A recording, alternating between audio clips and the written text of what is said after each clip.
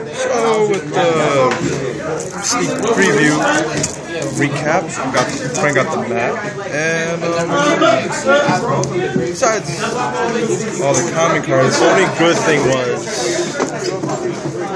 that my friend pulled the perfect guard, and he pulled Zeal and the Tachikaze Dundry, SP and original. It wasn't bad. $10. I spent $10, and he came out big for the sneak preview.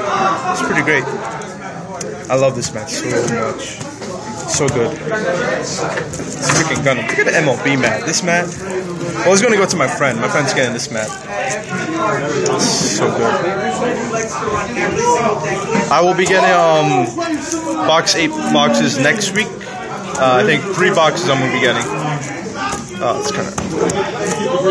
So thanks for watching, and I'll have that next week. Box 8 opening, 3 boxes. Holy.